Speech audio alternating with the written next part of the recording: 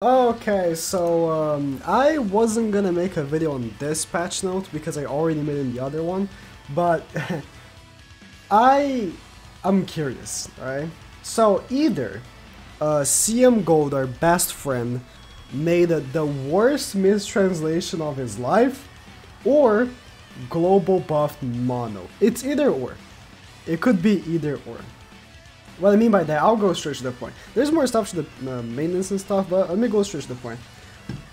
In the info for Mono, she is the singular character on the step up. You get her guaranteed, whatever. And her info is quite different. So these are her cards. By the way, this debuff card, the poison card, has been buffed on GP, so eventually will be buffed. The ultimate same. The passive. Either unique, whatever.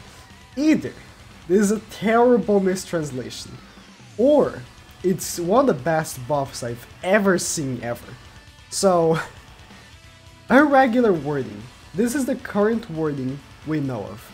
Increases damage dealt by 50% if attacking enemies with bleed, poison, or shock. Meaning, if the enemy has bleed, she does extra 50% damage. If the enemy has bleed, poison, and shock, she'll do 50% damage. There's no extra. But the wording for the global version is increases the hero's damage dealt by 50% per bleeding, poison, and shock debuff when attacking enemies set debuffs. Meaning, if the enemy has bleeding, she does 50%.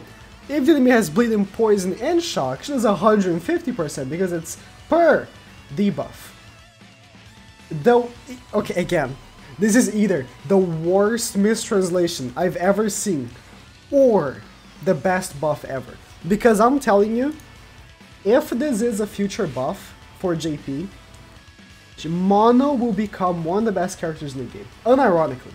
Because currently, one of the best teams in the game is King and Hendrickson, right?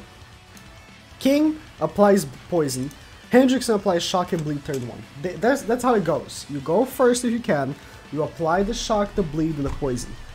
And if you have Mono, should be doing extra 150% damage instead of only 50%. I've tested that. I've tested on my showcase for Mono, I was using that team. Yeah, on my showcase for Mono I was using that team, and she did quite okay actually, she didn't do the worst. But if she did 150%, she'd have done amazing! Should have done crazy good! But what's even bigger is that Hendrickson's passive is increased damage of allies debuff cards by 50%. So not only should be doing 150%, on top of that, her poison card will be doing extra 50. Should be an insane DPS unit, if this is real. Now, here's the big deal though. Is it worth summoning for her on global? No. Even if this is the correct translation, even if they buffed her, it's still not worth summoning for her. Why? Who's running a bleed, poison, shock team on global currently? No one, because there isn't one. There isn't a team made for that currently. The team made for that was just made on JP of these two characters. They just released on JP. And that's how you can actually run that team. A bleed, poison, shock team. That's the only way.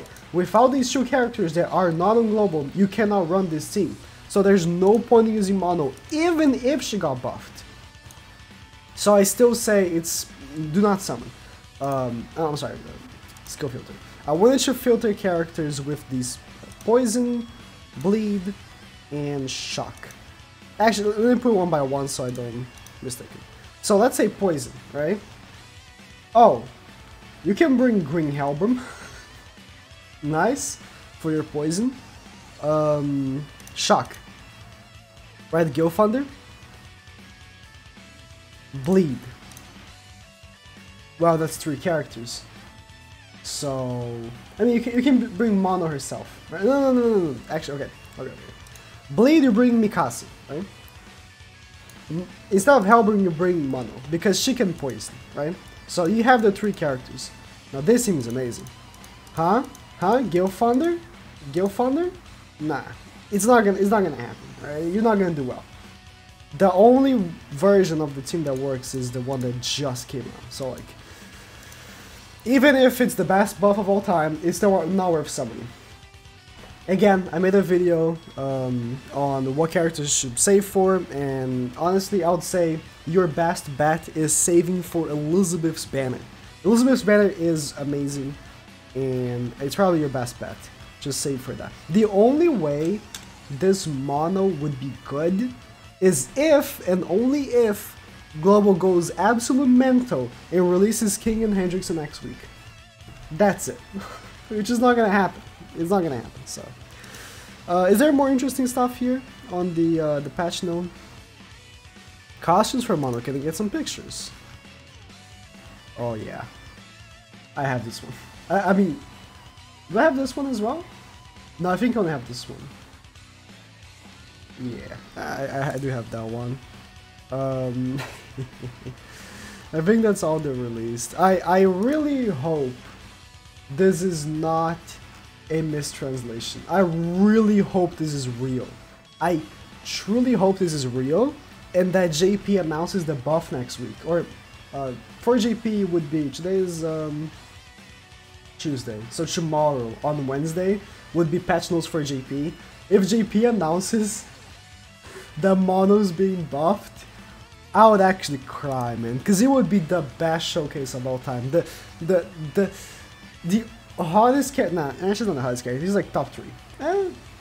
It's like Roxy, Camilla, Mono, yeah, probably top 3, and then Lilia. If we're talking Awakened Lilia, Awakened Lilia is #1. Anyways, it would be like, this trash character that no one has talked about for the longest time would just randomly become absolute god tier for no reason. And I mean, should be trash in PvE because I mean, these two characters are not that good in PvE, right? These two characters are made for PvP, especially because most enemies in like real, you know, difficult stages cannot be shocked, poisoned, bled, so the passive for King doesn't really work, so it's not really that good. So Mono's thing wouldn't really work that well. Mono is just garbage for PvE in general because her ultimate applies bleed, but guess what, most like difficult bosses cannot be debuffed, so you just have a low multiplier for no reason, because you know, she has a low multiplier like 682%, but gets compensated for having bleed, right? So in the next 2 turns, the enemies will take extra damage. Well, doesn't matter, because if the boss is immune and it can't take the bleed, so you just have a low multiplier for no reason. Alright, regardless, don't summon. That's it.